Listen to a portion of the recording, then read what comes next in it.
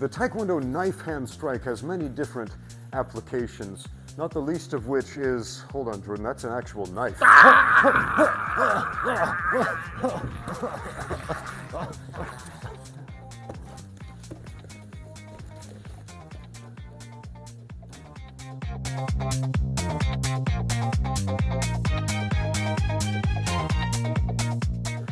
Hey, it's Ramsey Dewey and Jourdan Chow, and we're here at the Extreme Fight Lab, because we're extreme scientists at this laboratory, hence the white lab coats. Wait, these aren't lab coats? They're Taekwondo uniforms. What is going on? We're supposed to be MMA guys. We're going to show you some Taekwondo grappling. Yeah, you heard me right.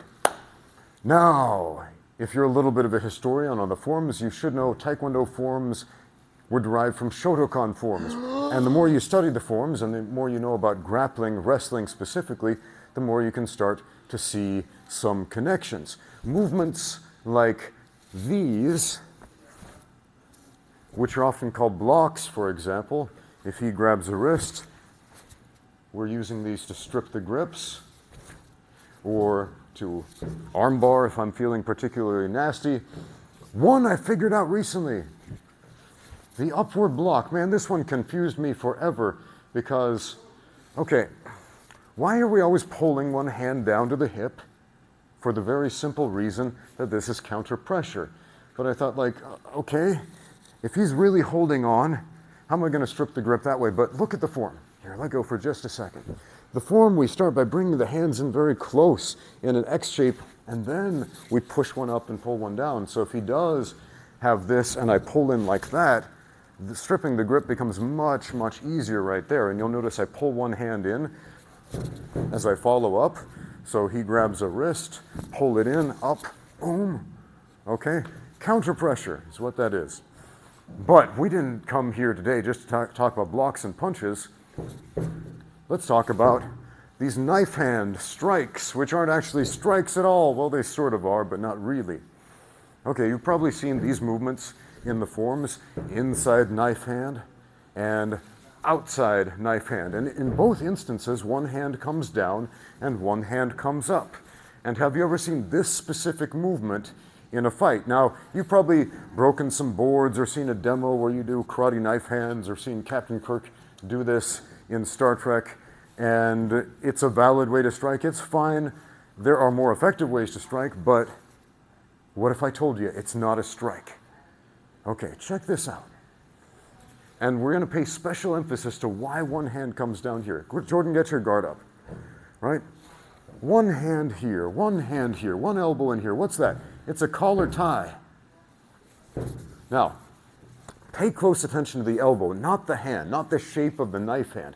It's the elbow that's the real key in this technique. Here, turn around this way.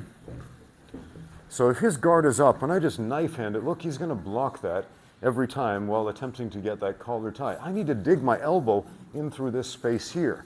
I don't know if you can see that. That is what's going to penetrate the guard and allow me to get the collar tie. And this is also very important. When I grab a collar tie, I want to dig my elbow in anyway so I have maximum control. If I've got double collar ties, some people call it a Muay Thai clinch, if my elbows flare out like this, it's easy to escape and posture up. If I dig them in, now I've got a lot of control. Right? So elbow in, right here, get the guard up, boom. Notice it's essentially the same shape. One hand down here, one hand up here. But emphasis on where the elbows go. Boom, boom.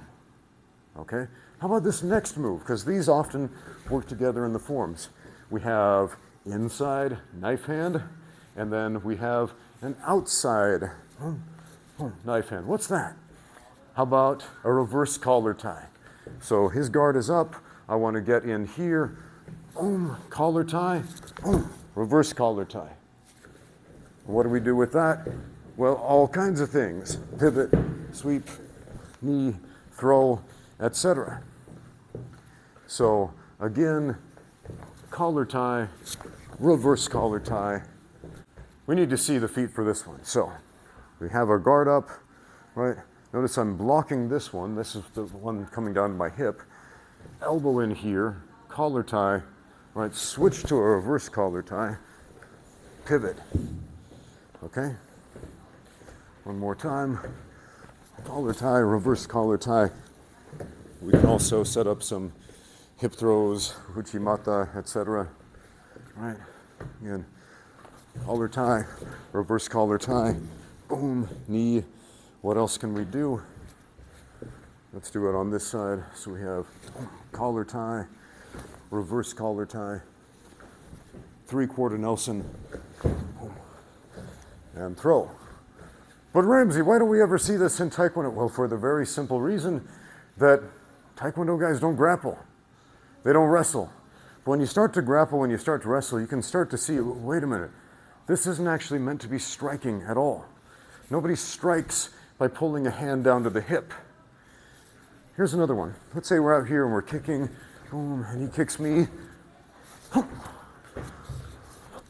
Why would I pull a hand to the hip here? Okay, if I catch his kick, I'm pulling him into me. Exactly the same way I would here. So catch, and I pull as I push this arm out. Now you wouldn't punch this way in a boxing match, but it was never intended for a boxing match. Okay? Again. So there, I'm generating force by pulling him into me, and yes, with this hand at the same time while I'm executing the punch, pushing this way, causing a head-on collision. One more time. Catch. Okay. Jourdan, you want to give that a try? Use your Taekwondo. Catch. And yes. And I can't emphasize enough, pull. If you don't have a leg drag here, kick. If you don't have the power of a leg drag, we don't have the point of why we're pulling this arm back in the first place. Okay? So let's do a little sequence here. So we're out here grappling. I come in here, I grab this. I've got your hand here, Jourdan. What are you going to do about that? How about a low block? Yeah, use this hand. Like chop it. Yeah, exactly. So I come in with my knife hand. Boom. You got a low block. Boom. Okay. What do I do? How about reverse collar tie? Reverse knife hand. Look at that. Okay. Oh, what was that? You ever seen that before? The Nukate strike? What is that? How about an arm drag? Okay. Or look at this. Wax on, wax off. Anyway, there is a lot going on in these forms that I wouldn't say it's forgotten, it's just ignored. Why? Because how do you spar in Taekwondo? You try to kick the other guy and sometimes punch him, and that's what you score points for, and literally nothing else. What is penalized in a Taekwondo tournament? Grabbing, clinching, striking in the clinch, any of these techniques where we're using any of these forms in real life is penalized. So that's why we don't see it. It's not forgotten, it's just ignored. So basically what I'm telling you is if you want to learn Taekwondo, Shotokan, Goju-ryu, Kung Fu, whatever, learn how to wrestle first. Thanks for watching. Now get out there and train. Oh wait, we're doing the Chinese bell. I always do this as a sign-off. I don't want anybody who's new to the channel to think, wait, they don't do that in Taekwondo. Taekwondo is Korean. It's just we're in China, so I've been doing this for a very long time. So let's do a more Korean sign-off there. Thanks for watching. Get out there and train.